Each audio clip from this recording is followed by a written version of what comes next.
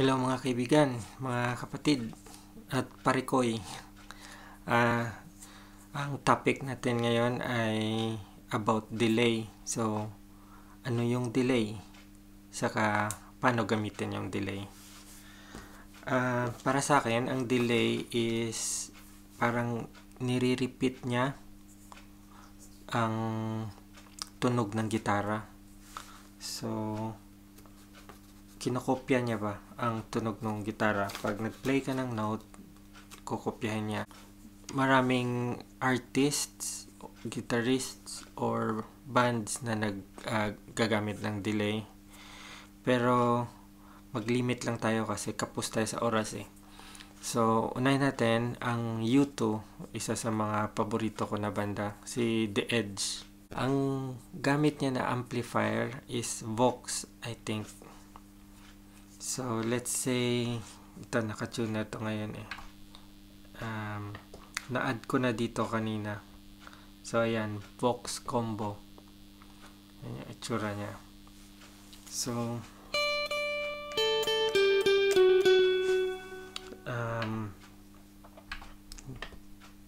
yung stamp delay, nakalagay na rin kasi.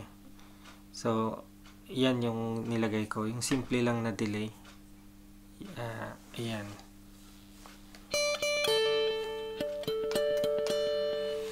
Yung level, tapos feedback, yan yung how many times uulit o feedback babalik yung tunog ng gitara mo. Yung time, kung gaano ka bagal o kabilis.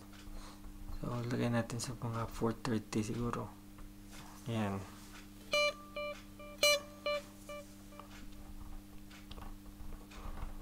Medyo bagalan pa natin. Ayan.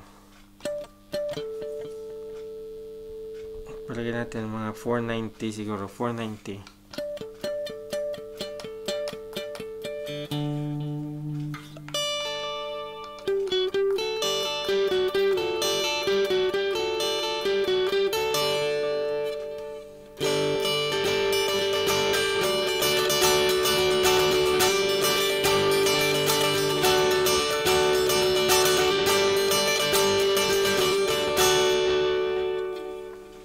So, ang gamit pa lang natin as of now is stamp delay tsaka yung Vox combo. Sa Vox combo, kung gusto mong tingnan sa loob, pwede kang either tumagdag ng gain o magdag ng tube. Pero, i-remain na lang natin na ganyan yan.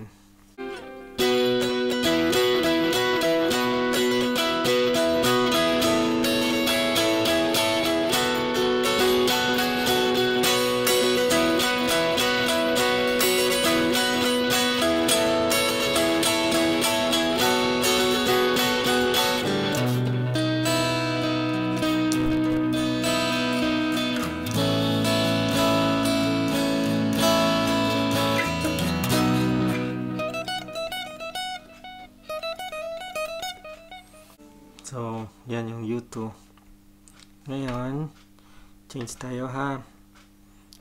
Gawin natin, let's say, ang isang magandang kopyahin is ito, palitan natin muna to. Balik tayo sa FD combo.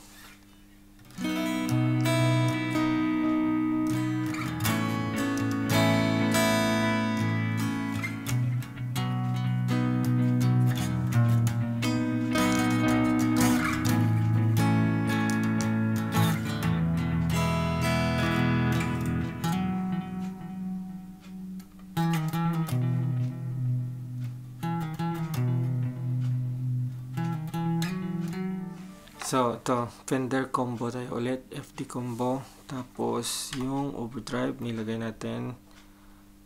Naka-tape delay.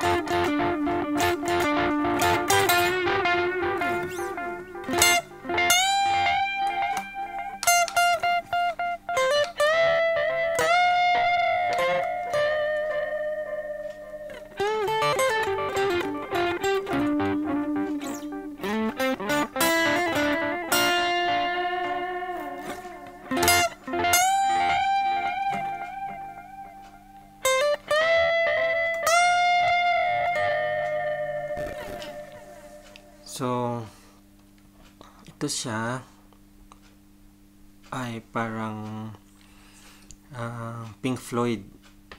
Naka FD combo.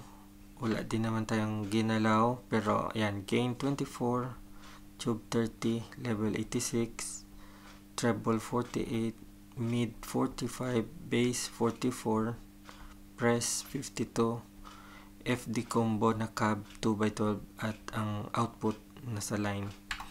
Tapos yung overdrive gain 19, tapos 50 na tong level 10. Yan lang yung niya setting.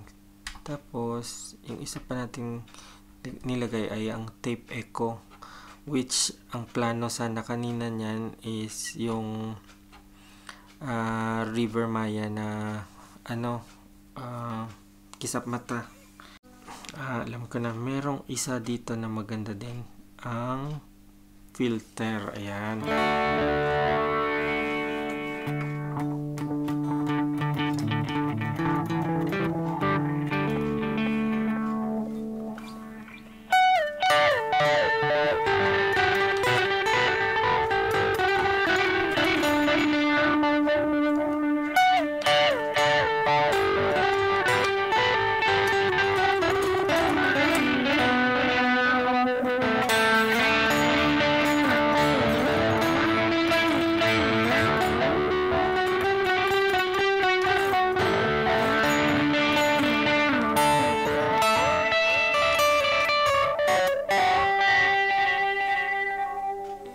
Yan, yung isa pang maganda, yung filter delay. Okay guys, last na lang.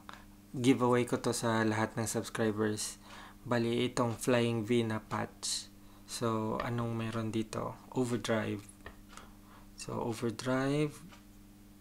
Tapos, ang laman, gain 61, tone 71, level 100. Tapos, ang next, tangerine na amp. So, sa amp, hanapin yung tangerine.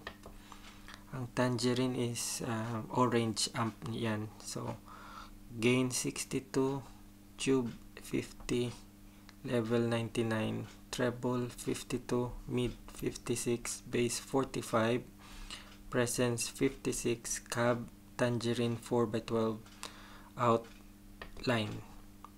Okay.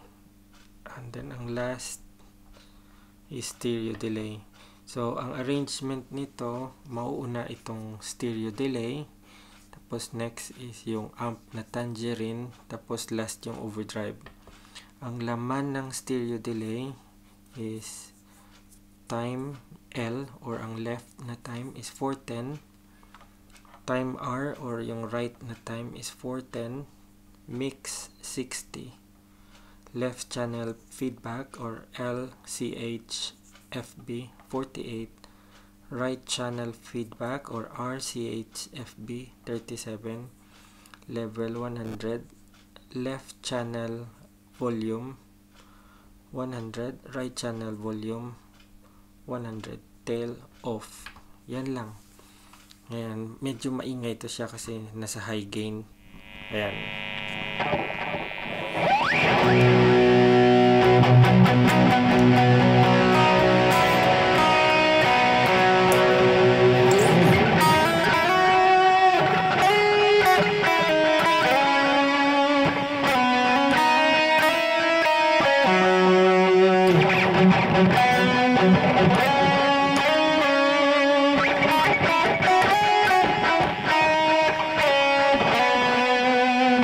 So, itong Flying V, ginagamit ko siya sa mga slow na solo. Pag nag-guitar solo ka, yan yung ang maganda gamitin.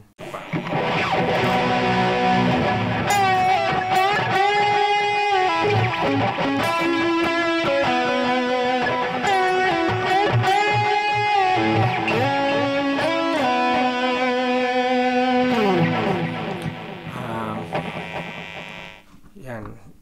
Okay. Last.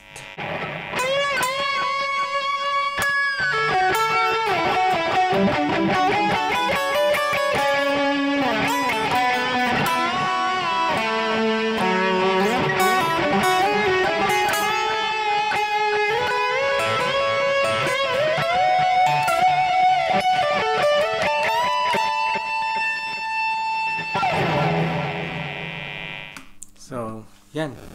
Thank you very much, and please share the video, subscribe, and hit the thumbs up, and I'll be posting more videos for you guys. Thank you.